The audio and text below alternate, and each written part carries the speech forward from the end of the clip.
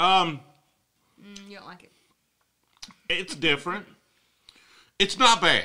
I will give, like, this is not a bad whiskey. This is single barrel cask strength.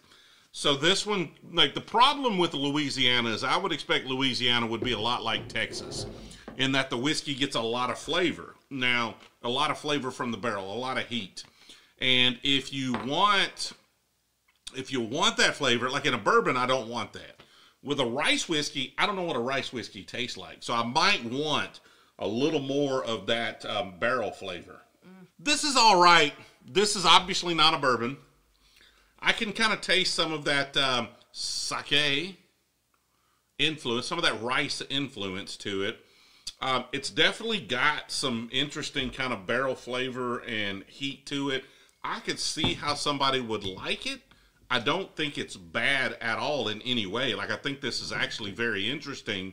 It's just not something I would go back to. But this also appears to be a barrel pick. So it might be a little off profile, right? So when you go to do a barrel pick, you've got two options. And you'll see it in the video where I went with Spillway. You got two options. You either get the thing that all the bourbon nerds that are there want to drink, or you get the thing that's more mainstream that everybody probably, that they could sell, that people will actually buy.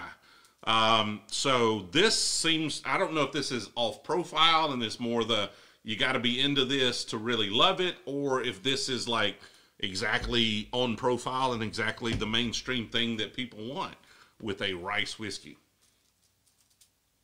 But it's definitely got a little of those kind of, it's not bitter, so the oak tannins are not bitter, but I definitely get a little of that kind of raisiny barrel tannin. When you would see Meleck, somebody just sent us this one. It arrived in the mail the other day, and it's pretty good.